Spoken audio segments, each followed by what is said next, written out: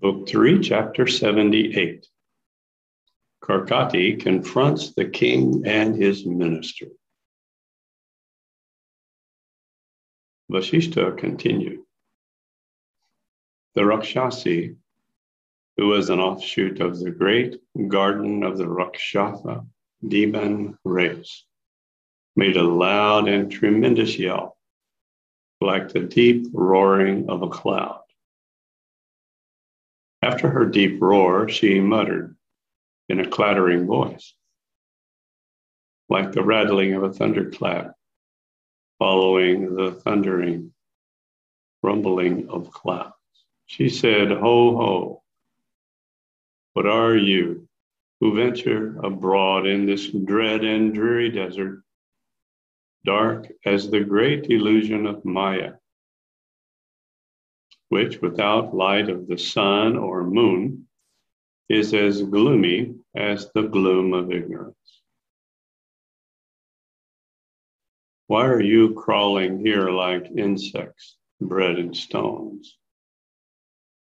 What men of great minds are you to have come here like weak-minded deviants who have lost their way? You have become an easy prey for me and must meet your fate in my hands in a moment." The king replied,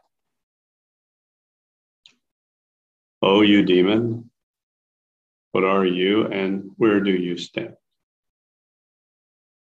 If you are embodied, being, show yourself unto us. Who is terrified by your bodiless form buzzing like a bee? It is the business of the brave to immediately pounce like a lion upon his prey. Therefore, leave off your bragging and show us your prowess at once.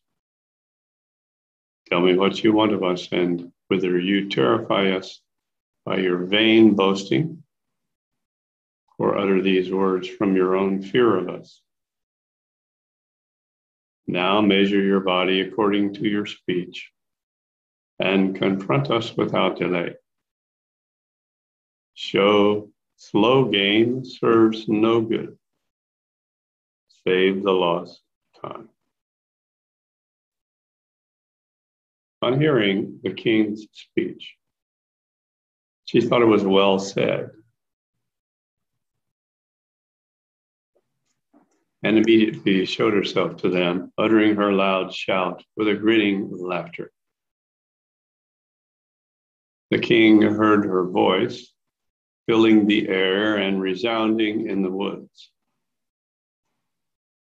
He saw her huge and hideous person by the light of her open mouth and ivory teeth in the act of her loud laughter. Her eyes were like huge cliffs hurled down by the thunderbolt of the last doomsday. The flashes of her eyeballs blazed in the sky like a pair of bangles or conch shells. The darkness of her appearance would have cast a shade on the dark, deep waters at the universal deluge that hid the flame of the undersea fire. Her voice was as coarse as the growling of clouds on the high heads of hills. Her form was like that of a monumental pillar, standing between the heaven and earth. The gnashing of her teeth struck the night rovers with fear at being ground to death under them. Her figure, like those of the nocturnal demons, yakshas, rakshasas, and pishakas, by its erect hairs, muscular limbs, dingy eyes, and coal black color, inspired dread of disaster. The air she breathed in the lungs snored like the horrible snoring of horses' nostrils. The tip of her nose was as big as a mallet, and its sides as flat as a pair of billows or winnowing fans. She stood with her jet black body like a rock of dark agate. Her body, joined with her loud laugh, gave her the appearance of the all-subduing night of dissolution.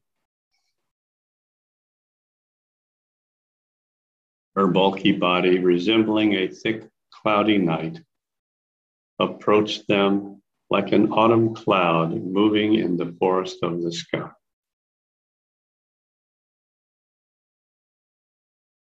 The huge body appeared like a demon rising from underneath the ground and approaching to devour them like an eclipse engulfs the sun and moon.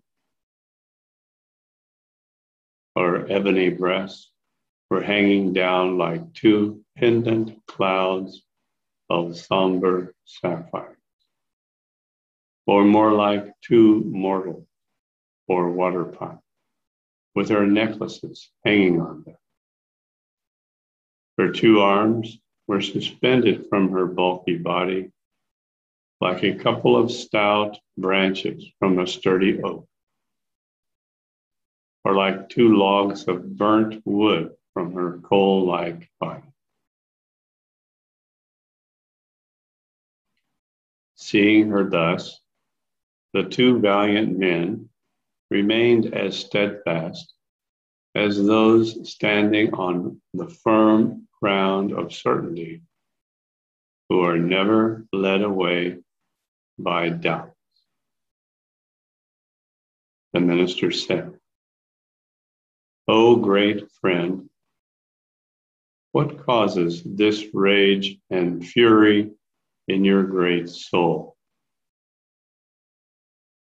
It is only the mean and base who are always violent, even in trifling matters.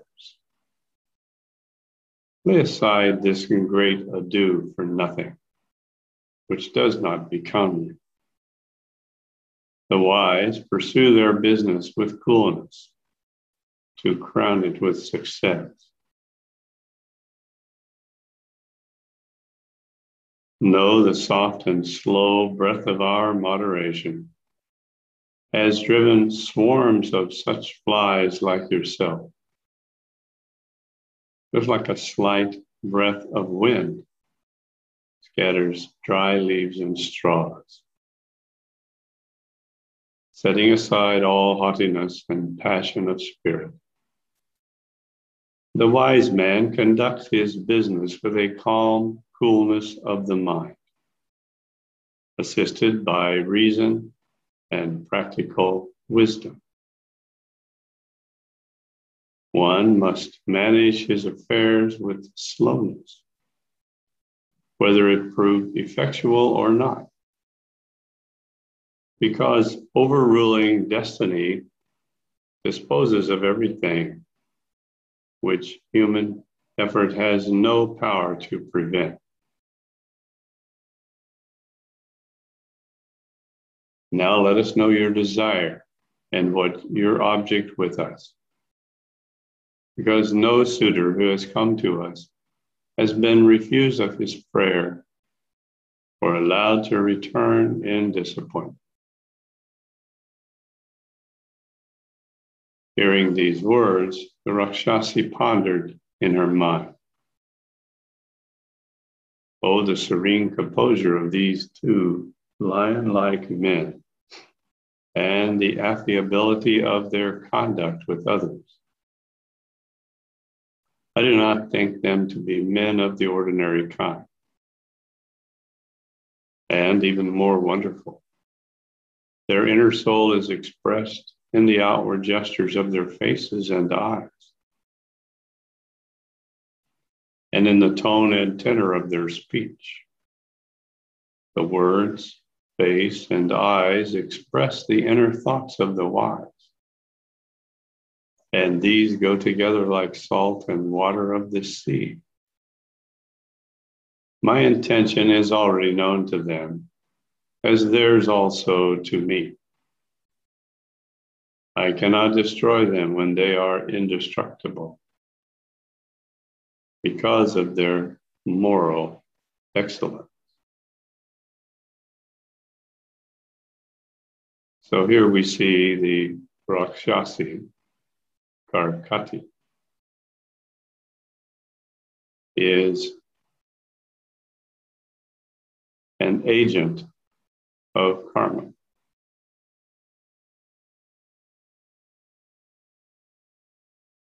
And this story is giving us this kind of simile about how karma comes to individuals to manifest.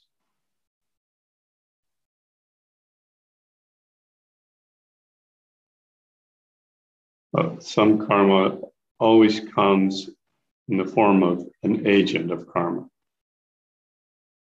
Some other being, a human being or an animal or some being of sort,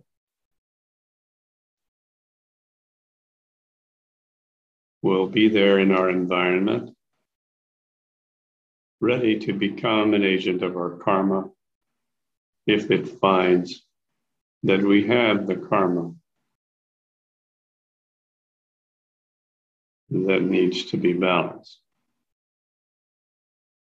So in this case, this agent of karma is not finding anything in need of balance and will probably leave them alone.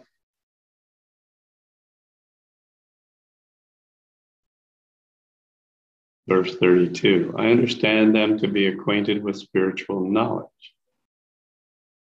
without which there cannot be a good understanding. Now, this spiritual knowledge spontaneously manifests when karmic traces are balanced. Because what is the spiritual knowledge? Well, spiritual knowledge comes in two forms. One form is the divine karmic traces. As one balances enough individual karmic traces, one begins to flow in synchronicity with divine karmic traces.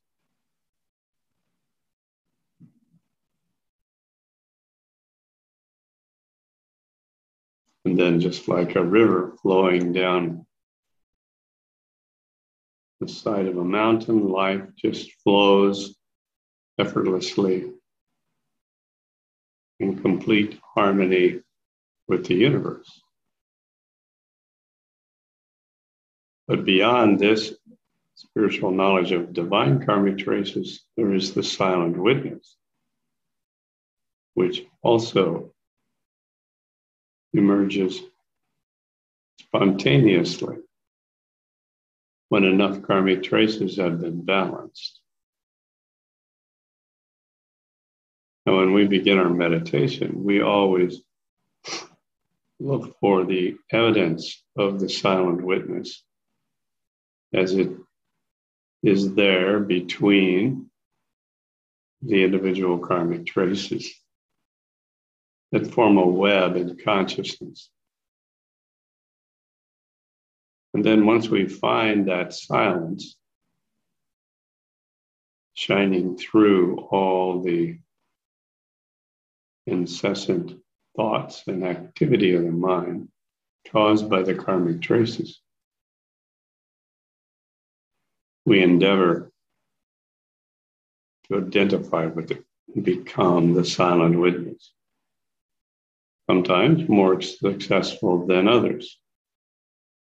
But when we are, it's always the same beautiful experience.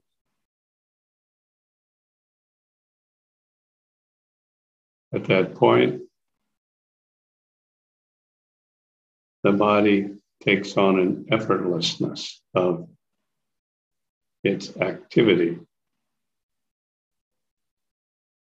If we're sitting in meditation, the body sits up straight and erect, effortlessly, as if being pulled up by a string attached to the top of the head.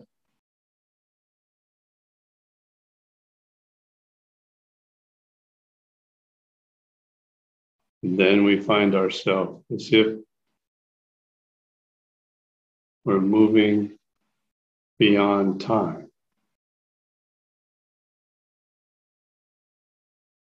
And all the activities going on in the universe around us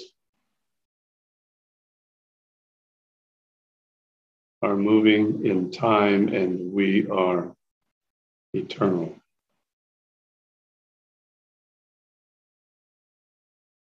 Beyond time.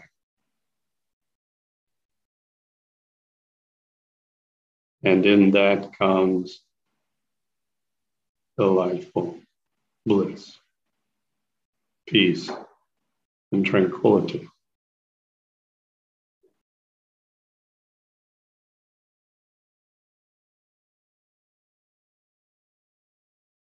So we identify with the silent witness that is beyond the divine karmic traces that originates in the absolute realm in the form of Parama Jyoti, the effulgence of Krishna.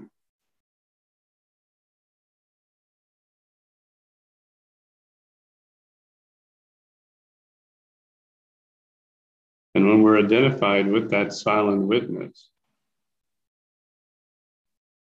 it changes our composure, changes our expressions on our face, changes the way the body conducts itself, changes the speech that comes from the body.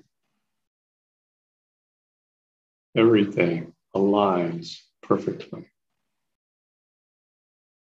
with the divine karmic traces.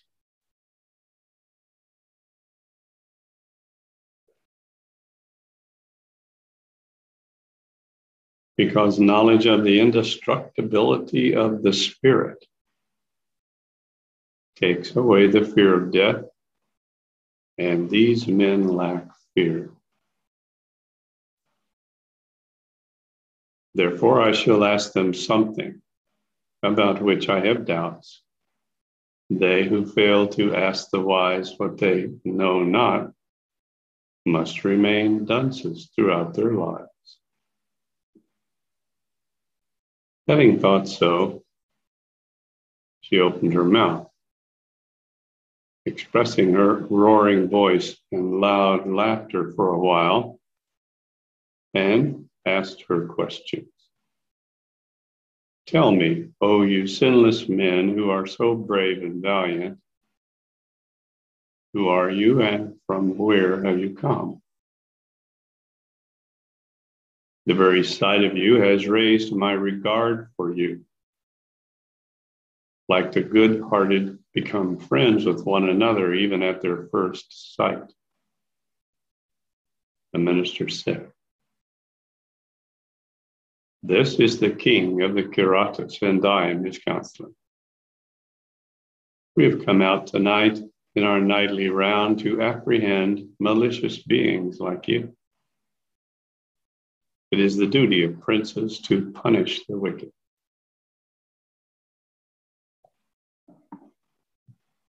Both by day and night, those who trespass the bounds of their duty must be made like fuel to the fires of destruction.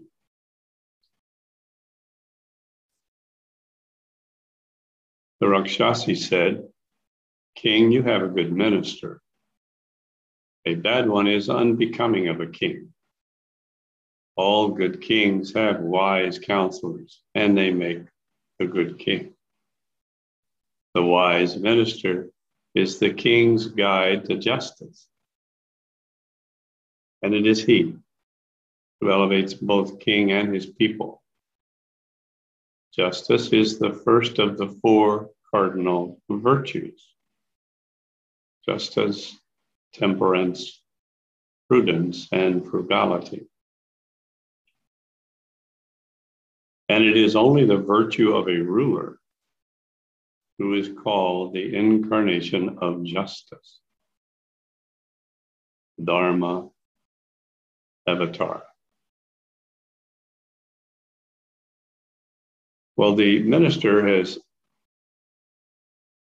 revealed his true nature. If we look at the king and the minister in a different light, we see the king is the ego and the minister is the silent witness.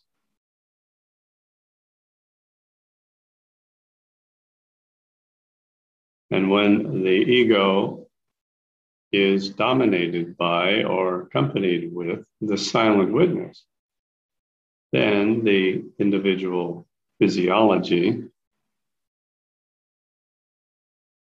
conducts its business in accord with the divine karmic traces.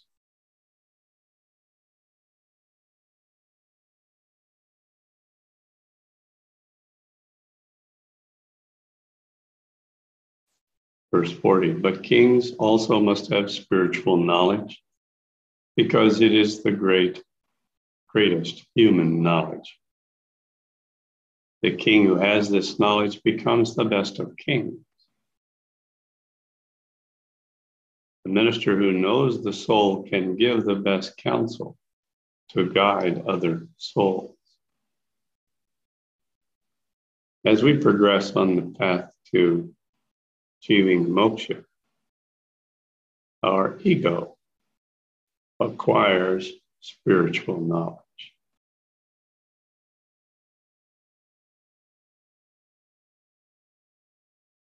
The ego begins to understand that it exists only as a collection of individual karmic traces. And it has been busy allowing the balancing of the negative karmic traces so that it can optimize its existence as the reflection of all the positive qualities.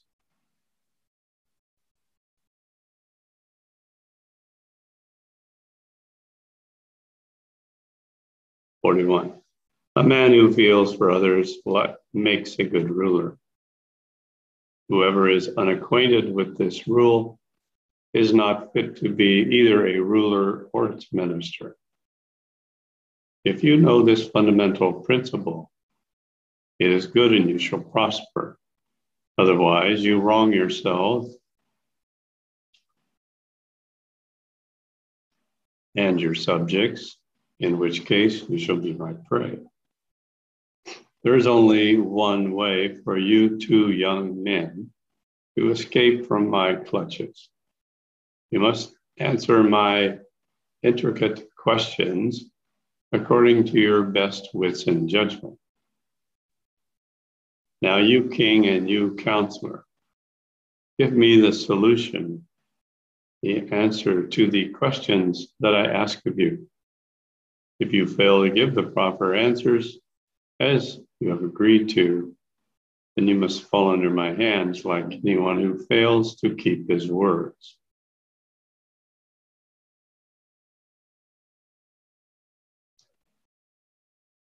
Chapter 79. The Rakshasi Arkati's question. Vasishta continued. After saying so, the fiend began to ask her question. You should be attentive to them, Ram, like the king who told her to go on. The Rakshasi resumed. What is that a minuscule atomic particle that is one yet many, and as vast as the ocean, and which contains innumerable worlds, like the bubbles of the sea? What is a void, yet no void, which is something, yet nothing? What makes me and you, and where do I or you abide or subside?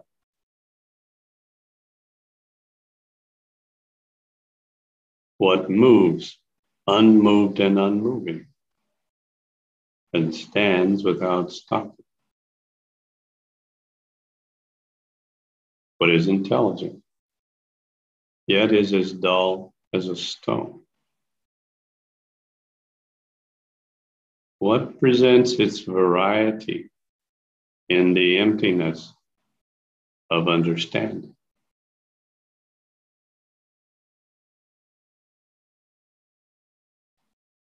Now notice about these questions. These are questions for contemplation.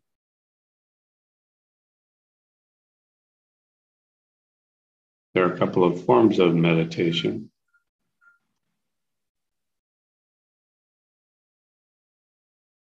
One form of meditation is dharana, thinking a mantra, a meaningless sound which carries the attention of consciousness into deeper and deeper levels of transcendence, transcending physical, transcending pranamaya kosha, transcending manomaya kosha. Always transcending, going beyond until it stands in the face of Paramajyoti, Krishna's effulgence. Beyond even the divine karmic traces. And then there's the other form of meditation, which some call contemplation, and which we call samyama. The reason we call it samyama is because samyama is a very precise practice of thinking a sutra that has meaning. Then, or while thinking that sutra that has meaning, we engage the imagination. We think about the sutra. This is the contemplation part of samyama. And then we understand that it is impossible for the mind to manifest anything. And this is a very important and key element to the process of samyama and all forms of contemplative meditation. We must let go and allow Paramajyoti to manifest the answer.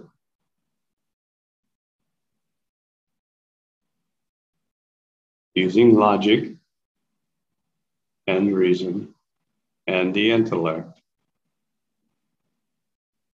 is not part of contemplation. That is part of wallowing in ignorance. And so what Vasishtha has instructed Ram is you should be attentive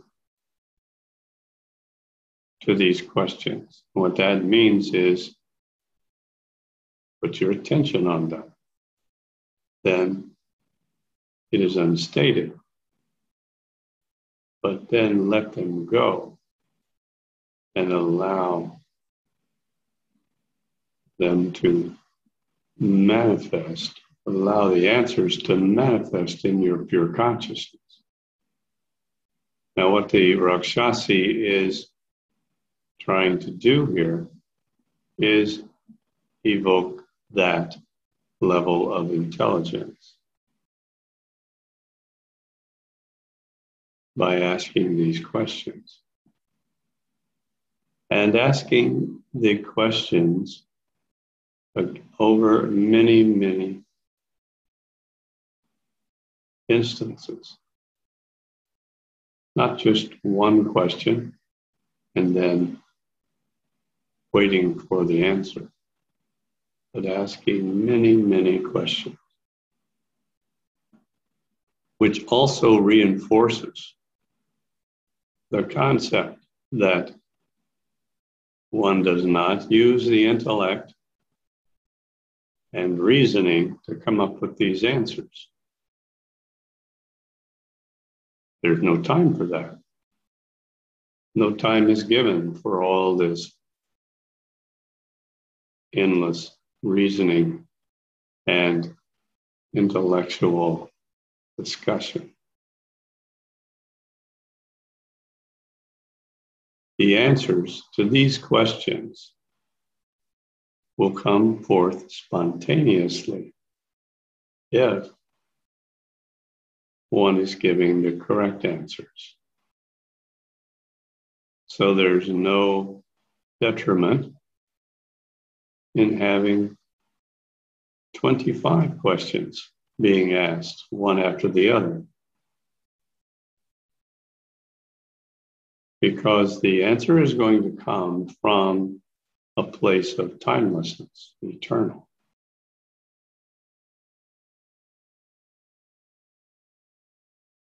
On the level of the ego and the intellect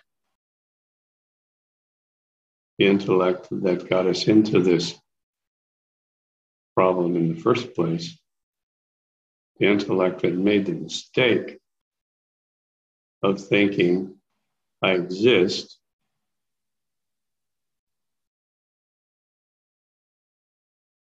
the answers will come spontaneously and effortlessly,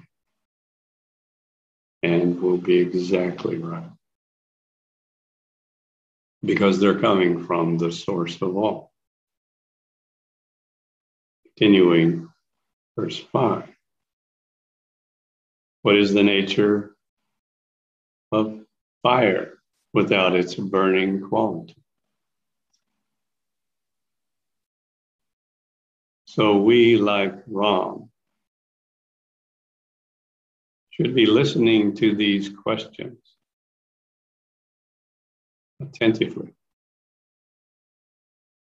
Yoga Vasishtha is giving us a very beautiful instruction in samyama.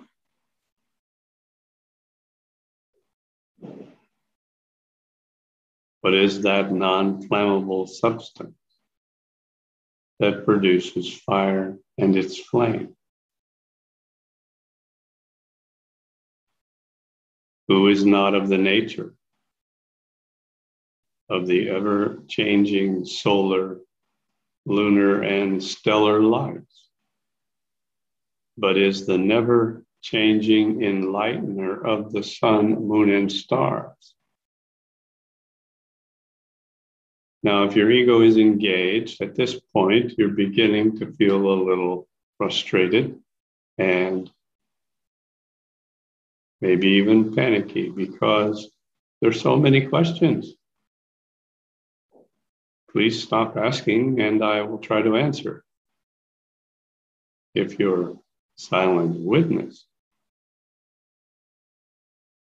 if you are the silent witness and observing, you are simply bringing these beautiful statements into awareness and letting go.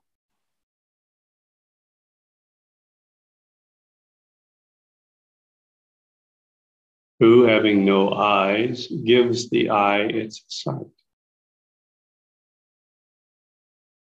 who gives eyesight to the eyeless vegetables and the blind mineral creation, who is the maker of heavens, and who is the author of the nature of things, who is the source of this world of jewels, and whose treasure are all the gems contained in it. So each one of these questions is pointing to pure consciousness.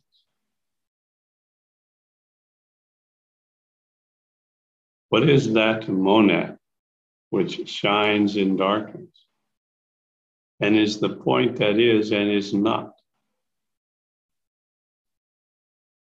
What is that iota which is imperceptible to all? And what is that jot that becomes an enormous mountain?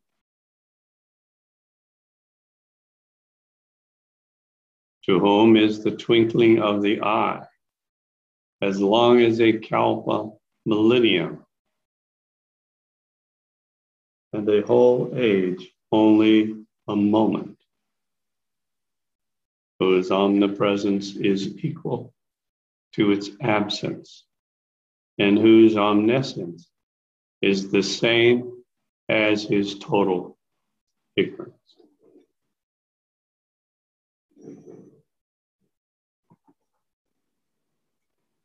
Who is called spirit, but is no air in itself, who is said to be sound or word, but is none of them himself. He is called the all, but is nothing at all of all that exists. He is known as ego, but no ego is he himself.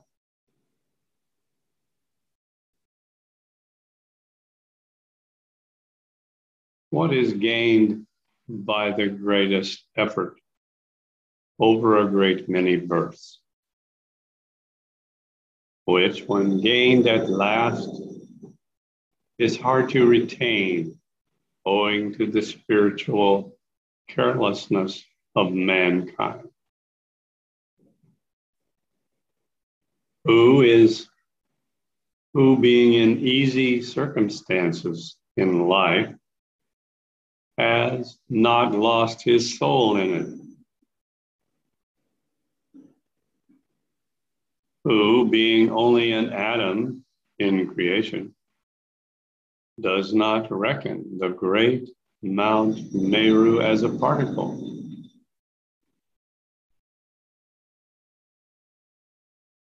What is no more than an atom and fills a space of many leagues? What atomic particle is measured in many miles? Whose glance and nod makes all beings act their parts as players? What minute particle contains many mountain chains in its bosom? Who is bigger than Mount Meru in its minuteness? And who, being smaller than the point of a hair, is higher than the highest rock?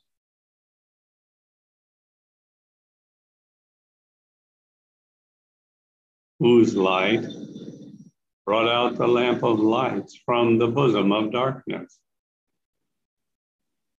And what minute particle contains the minutiae of ideas without end?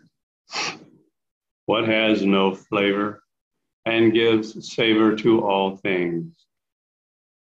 whose presence, when withdrawn from all substances, reduces them to infinitesimal atoms.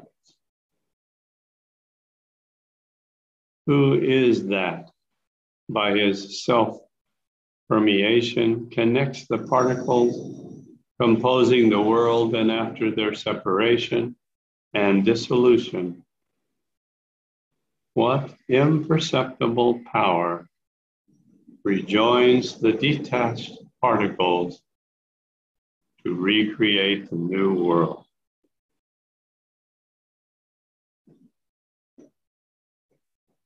Who, being formless, has 1,000 hands and eyes, and in whose twinkling of an eye comprehends the periods of many cycles together? In what microscopic particle does the world exist as a tree in its seed? And by what power do the unproductive seeds of atoms become productive of worlds?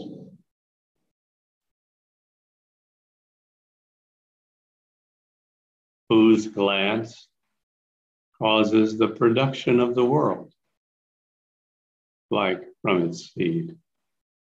Who creates the world without any motive or material? Who has no visual organs and enjoys the pleasure of seeing, drishti, and is the viewer, drashta, of himself, which he makes the object of his view? Who has no object of vision before him, sees nothing without him, but looks upon himself as an infinity void of everything visible within it?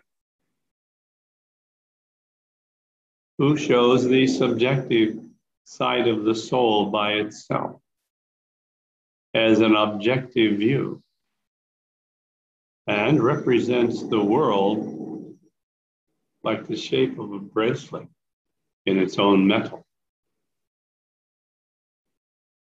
Who has nothing existent beside himself, and in whom all things exist,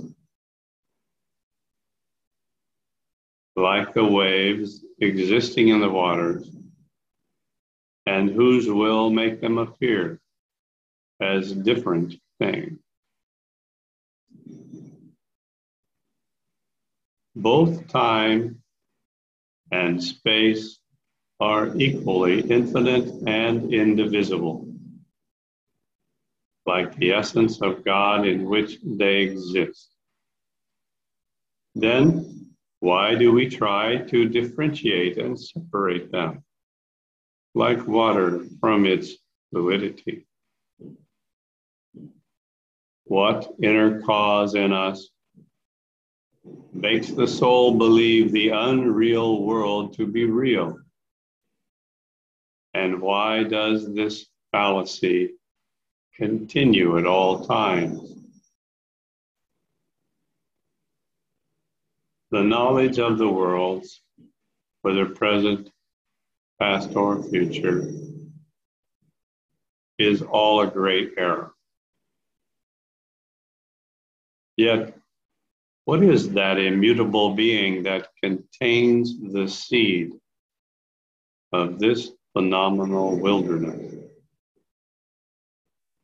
What being, without changing itself and before it develops into creation, shows these phenomena, such as the shape of the seed of the world, that becomes the form of a developed forest of created being?